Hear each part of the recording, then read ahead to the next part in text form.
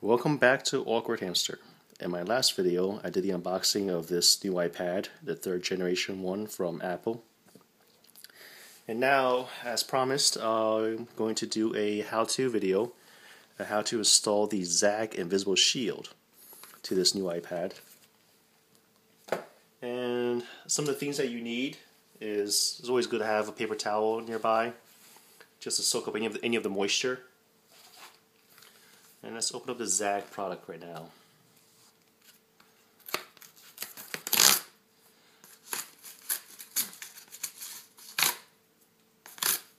Let's see what it comes with. Here we have the Invisible Shield. It came with one of the Invisible Shield, the front screen. And here's the applicators. This is the application solution. Let me just cut all these open.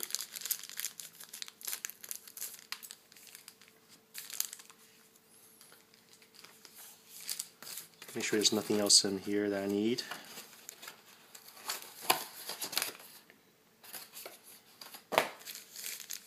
So this is the application solution. Let's see, it says don't spray in eyes, don't swallow. Okay. And here's the application squeegee.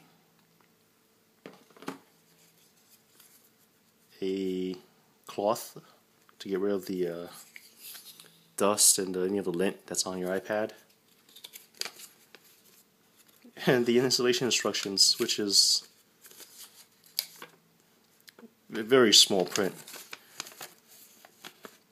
But I've installed this before, so I'm quite familiar with it. There's no need for me to read this over again. So the first thing to do, of course, is to clean the product. And when I do that, best way to clean it, power it down.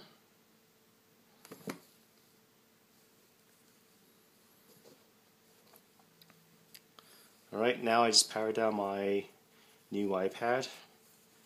And I'm going to make sure the screen is clean of any lint, dust, fingerprints. And just take a moment to clean this.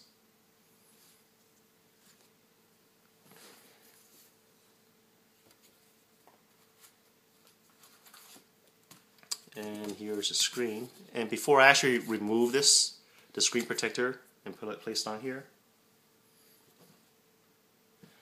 I'm going to spray the solution on my hands for a bit.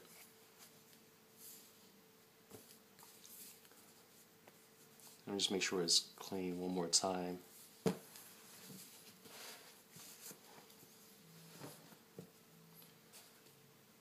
reason I say spray on my hands because I don't want it to my hand to stick or cause any prints on the protector.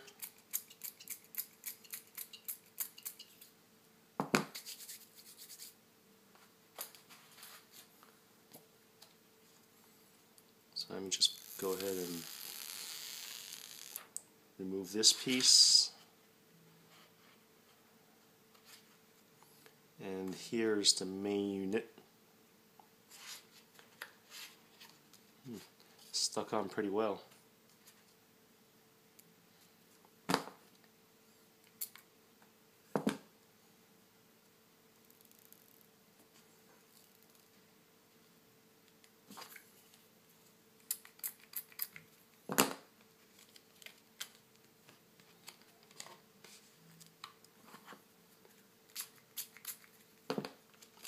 Be generous with the spray, because the last thing you want is fingerprints to stick on this or any other smudgers or something, because it'll be much more difficult to remove it later on.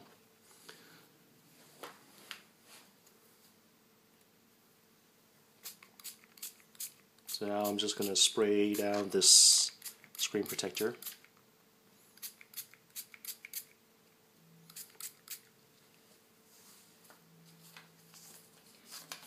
And now I'm going to try to align it with this product here.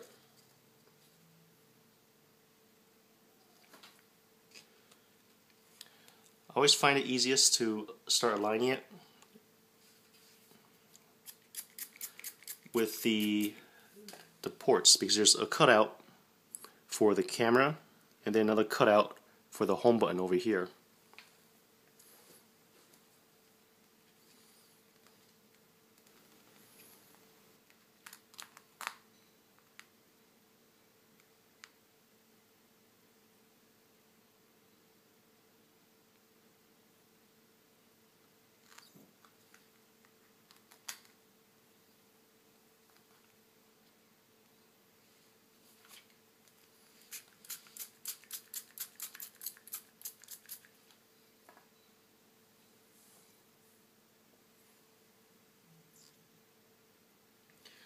Right now it looks like there's a lot of air bubbles in there, but that's what the squeegee is for.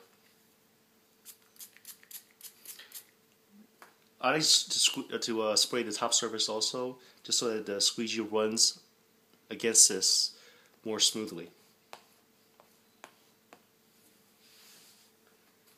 And this is the part where I use the paper towel on the sides to absorb any of the excess moisture.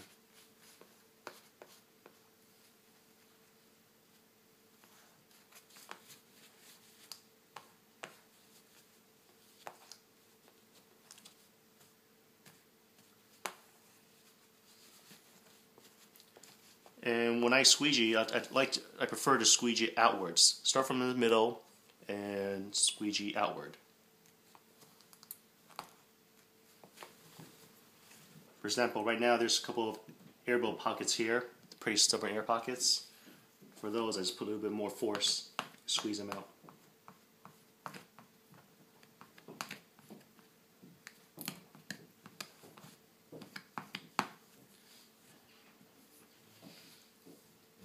The same goes for the air pockets on any side.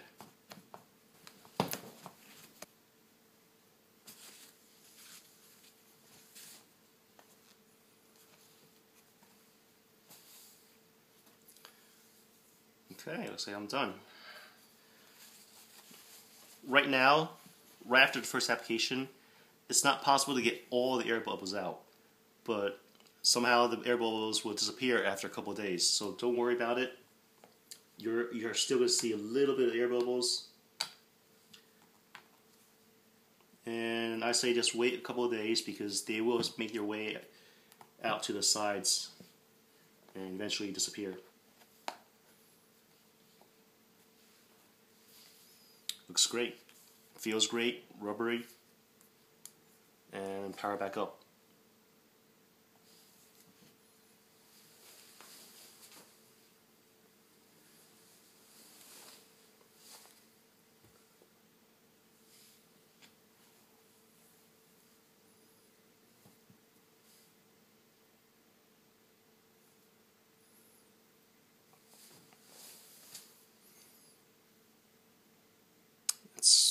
It's wonderful. It's a great screen.